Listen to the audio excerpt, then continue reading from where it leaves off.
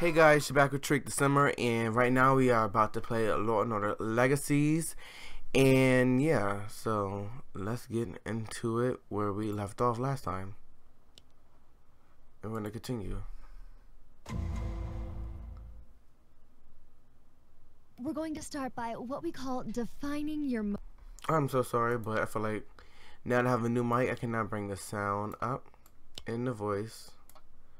And I don't want to get copyrighted, so your music can stay like that. moment. Gwendolyn Scott? Yes. I'm Detective Ray Curtis. This is Detective Benson. We need to talk to you. I'm so sorry, but it still doesn't sound loud to me, or somewhat loud. Probably it's loud, probably about the overpower of my voice. So let me just, whatever, let me just keep it like that. So sorry. I'm busy. Girl, what? It's important. We're detectives. My client is important. You can call my office. You know, a guy named Tom Newberry just gave me this girl's number, PR flag. She likes to buy voicemail passwords and blackmail her clients. Maybe I'll call her instead.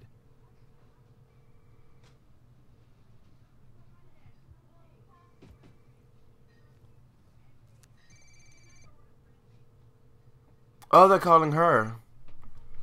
5 minutes.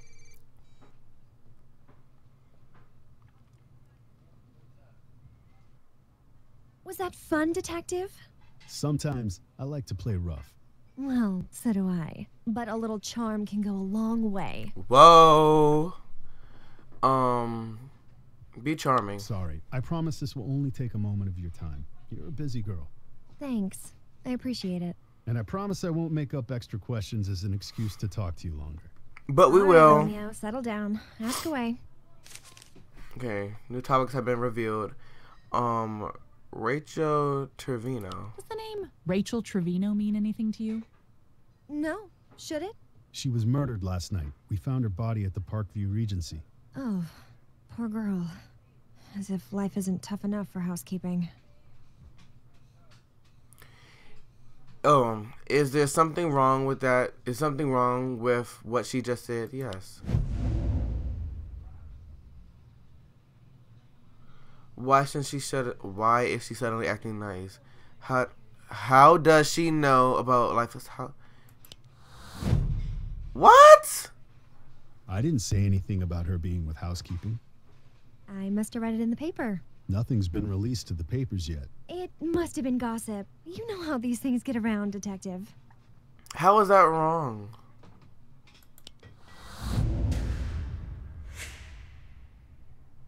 Tom Newberry already told us you knew her.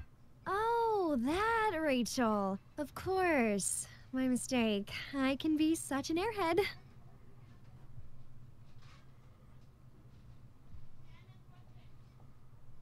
Do you know Tom Newberry?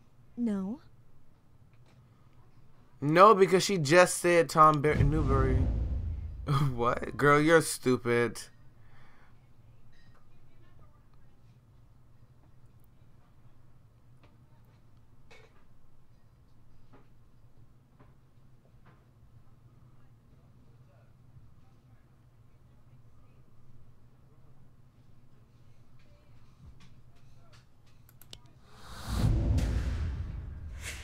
I'm smart, y'all. Like, He says he knows you. What? That's how we got your name.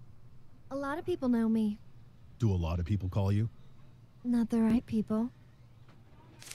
whoa. Let's do celebrity What gossip. kind of business do you do, Miss Scott?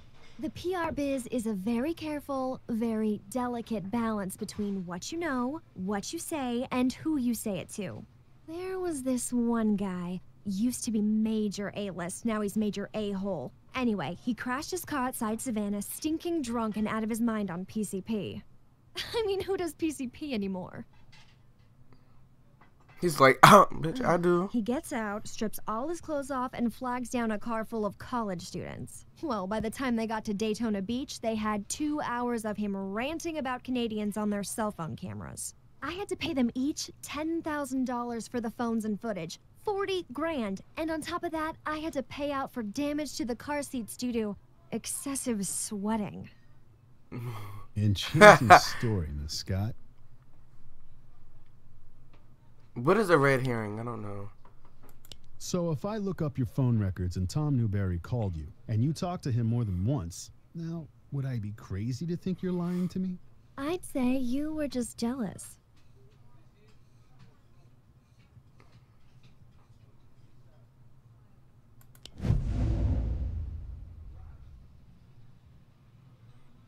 Oh my god, let's pray I don't get this wrong. People in public relations can never be... No.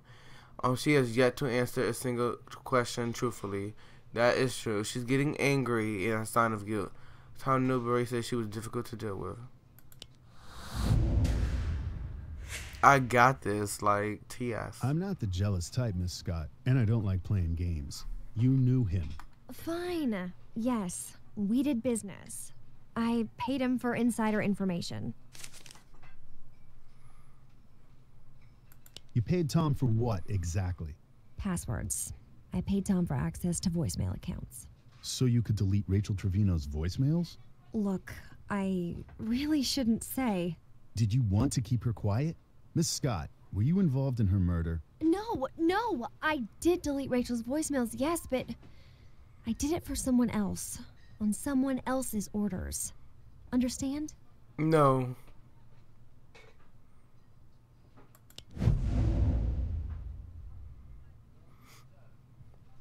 Oh my god, how do you know for sure? Her statement must be true because it makes her look guilty.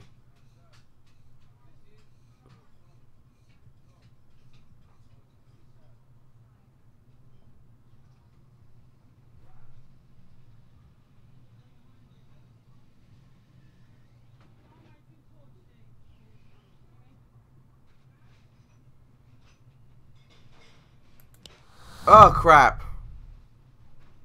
All right, I'm listening. Why don't you tell me a little more? I think it was the first someone one. else involved? Let's pray I don't get this wrong. Who asked you to delete the voicemails? A client. I really can't tell you. I'm gonna find out anyway. I'm actually pretty good at this detective thing. Not with me. Crap. I guess it's all over for me anyway. Here's the deal. I gave Rachel's password and voicemails to my usual buyer, Alexander Baran. Alexander Baran, as in CEO of Wider Media? The Russian guy who owns like half the television stations in America? The very same. Baran bought Rachel's voicemail access from me a few weeks ago, and then told me to delete them all.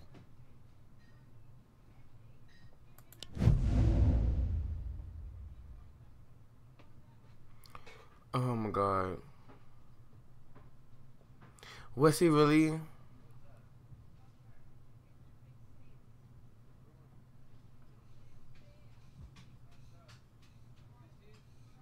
Was it the name of her notebook? No. Yeah, Wider Media. Okay, good. Praise the Lord. Media. Rachel wrote that in her day planner. It didn't click until now. Miss Scott, why was Alexander Baran interested in Rachel Trevino? She's a maid. He's a Russian billionaire. I don't get it.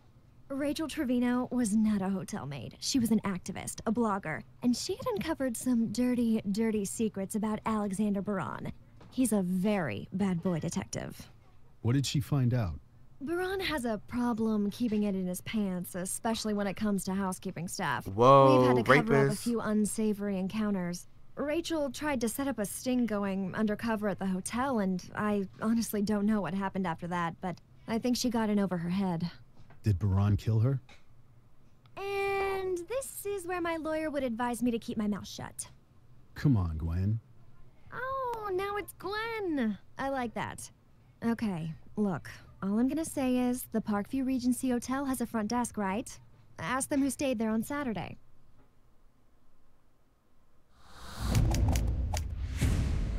We did excellent work. Great. You can now. Okay, that's good. That's good.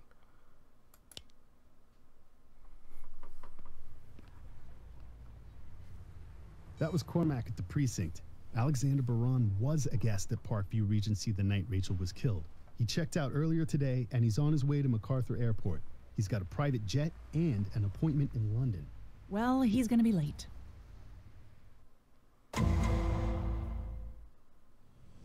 Mr. Baran! Mr. Baran! Detective Curtis, NYPD. We need to talk to you about the murder of a hotel maid over the weekend. A maid? Are you Why don't they ever serious? change their I'm leaving clothes? for London. Look like about an inch and a half to you, Ray? Sure does. Mr. He Alexander killed her. Brown, you are under arrest for the murder of Rachel Trevino. You have the right to remain silent. A interrogation room. OMG.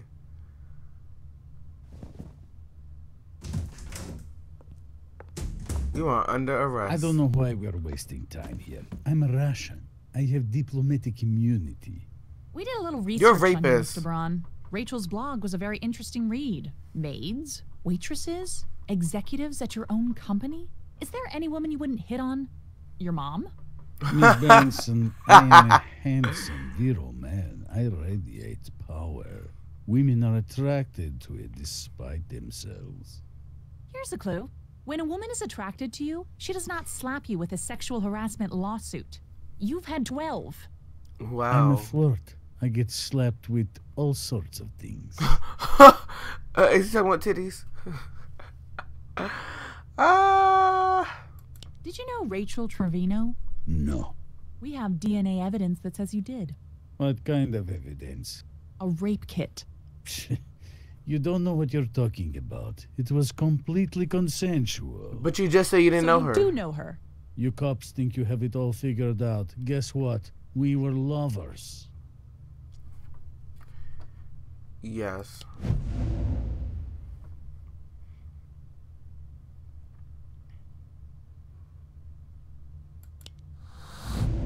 I remember that. I'm not buying it. Sorry, Charlie. An earlier witness already told us Rachel didn't have a boyfriend. And you lied about knowing her just now. That's 2 strikes. Remember, 3 strikes and you're It's out. Different. When I left the room, that girl was alive.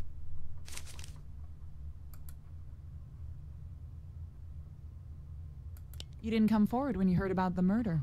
I had no reason to. A maid is killed. How is this my business? She was your girlfriend. Ah, but you say she is not detective. You're Seems like talking you're in trying to circles. Avoid this investigation. No, I had every intention of cooperation. In fact, when you found me, I was on my way to see my lawyer.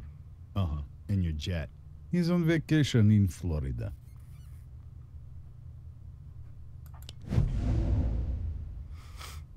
He was gonna get his ass to Russia. Oh my god, who's Baron? Baron.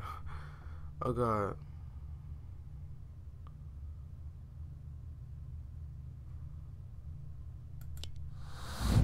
Praise the Lord, because I did not remember. You said you were headed to London. It's just a hop, skip, and a jump to Moscow from there. And then you'd be out of our reach. Your knowledge of geography is so American. Shut your ratchet ass up. Let's go with lawsuit. You've had 12 lawsuits? Yes, what of it? They were all resolved. I'm just impressed. I mean, you gotta be some kind of gentleman to cause that much noise. I appreciate your sarcasm, but I'm not allowed to discuss the details of my settlements.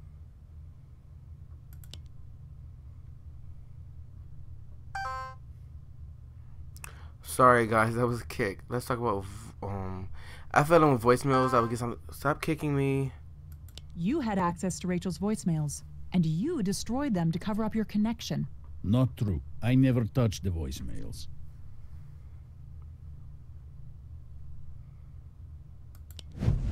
He didn't touch it. The other lady did.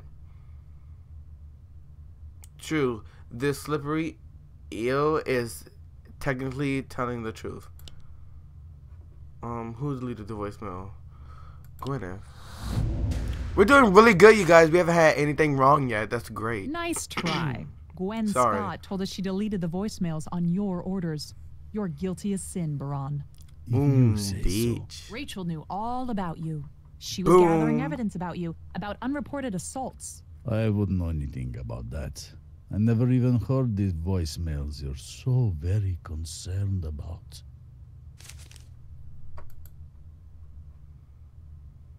You know, killing the witness to a crime gets you an automatic upgrade to murder 1. What crimes? What witness? Rachel had evidence on you, Baron. She knew what you were up to. She wasn't a witness to anything. Those voicemails were about an expose, a plan to blackmail me.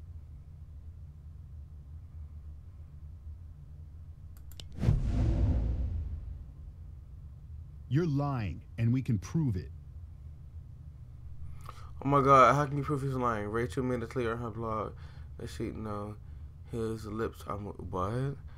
Is a likely target for blackmail because as well couldn't know what the voicemails and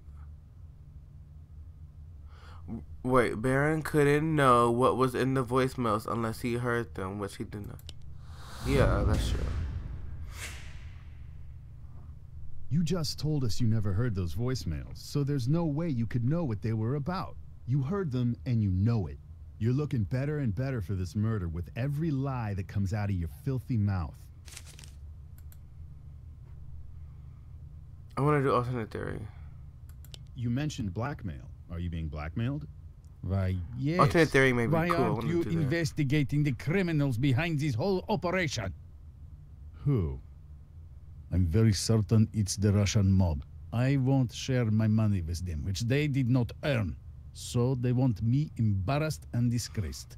I wouldn't cough up a ruble for those thugs. That's enough from you. Let's get back to the murder. So let's say, maybe this girl, Rachel, maybe she liked it a little rough. And you obliged. Consenting adults, right? Sure, completely consenting. And the cane could have been involved. Could have been.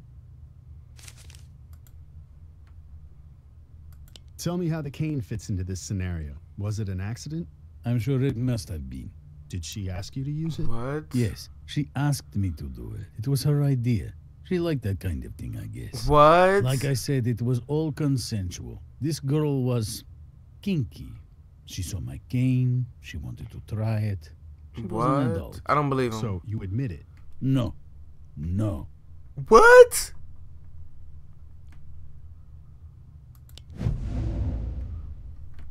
We have evidence against you either way. Well, what three pieces of evidence can best connect them to Rachel's death? Okay. Bruise marks on Rachel's neck, the cane he was carrying, and while the media. Oh, this is right here. Sudden flight to London, the cane he was carrying in the hotel registry for the weekend. It's true. Testimony of Tom Newberry, the bruise. Well, no. The bruise on Rachel's neck, the cane he was carrying, and the DNA evidence. Oh my gosh. All of them can.